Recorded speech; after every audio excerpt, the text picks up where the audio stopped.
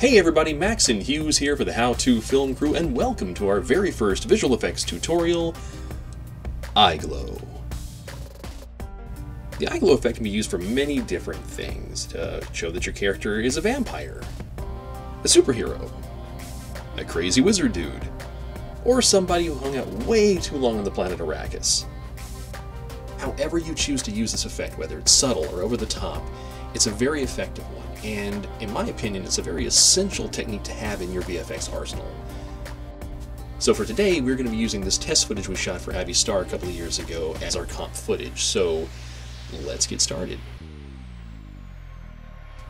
Okay, so we're using this footage we shot for Abbie Starr a couple of years ago, but you can follow along with whatever you have, whether that's stock footage or something you shot yourself. But the first thing you want to do is bring that into After Effects and create a new comp, and then once you have it in there, you're going to want to duplicate that footage. Alright, once you've done that, we're going to create a mask around our actor's face. That mask doesn't have to be perfect, but that's what we're going to be using to track. Once you've done that, we're going to go to our tracker window, and we're going to open up face tracking detailed features. This is a new feature that the newest version of After Effects has, and it's very helpful. Okay, now we're going to track forward, and you can see all these detailed track points. This is going to allow us to be very, very specific with where we want to place our effect. This allows you to do it on the eyes, nose, mouth, whatever you want to do. And there's a lot of different capabilities for this effect, which we'll get into another time. But today we're going to focus mainly on the eyes, specifically the pupil, and that's what we're going to be tracking.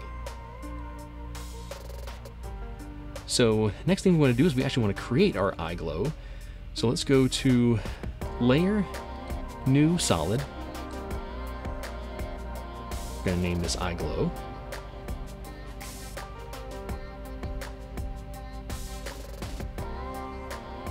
And then we're going to use Effects, Noise and Grain, Turbulent Noise,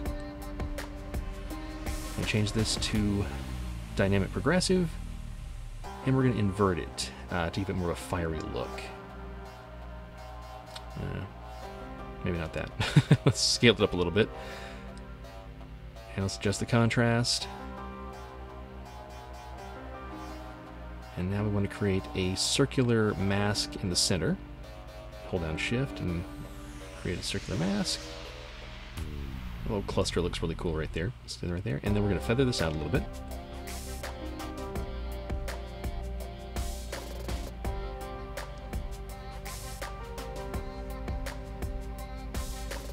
I'm going to pre-compose. Move all attributes. Okay. And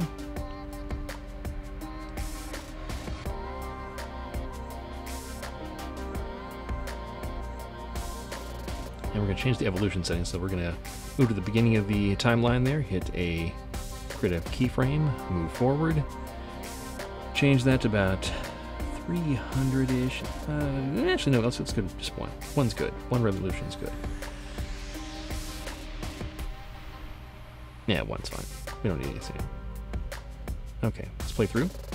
And then you can see that it gives a good ripple effect, a very fiery kind of shimmery effects, which we want.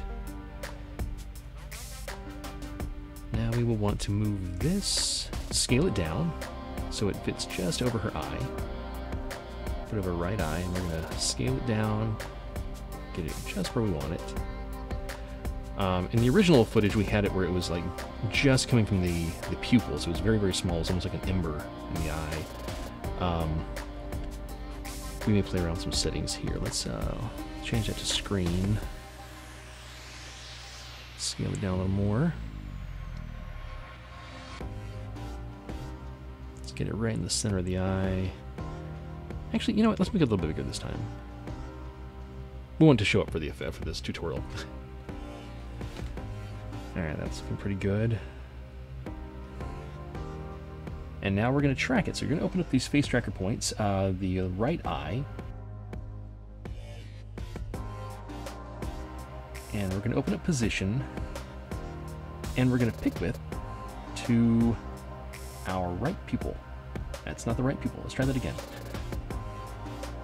To the right pupil.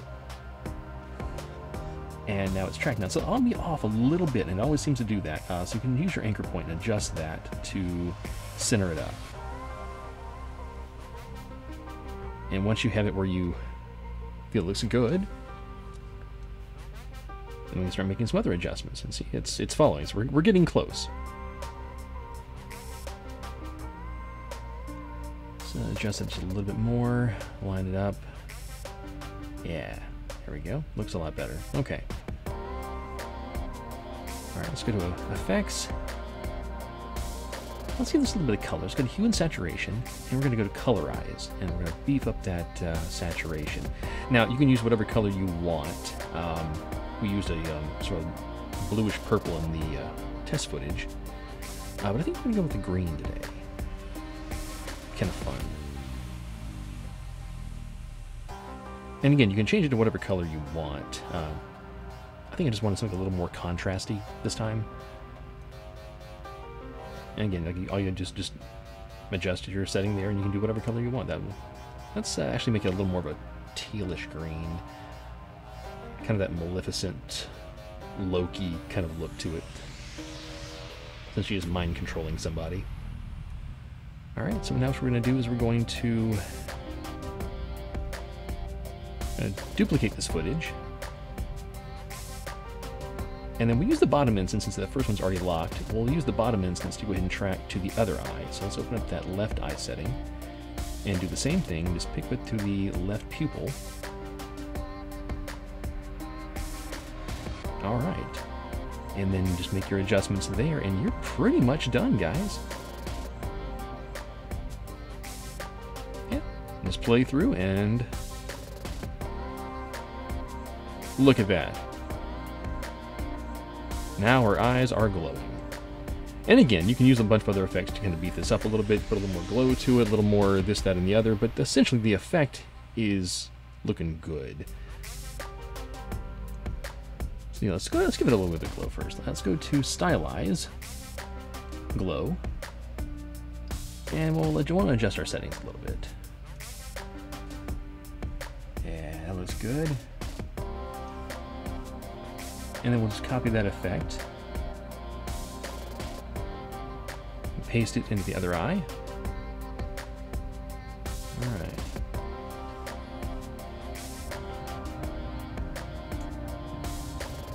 And let's play through again.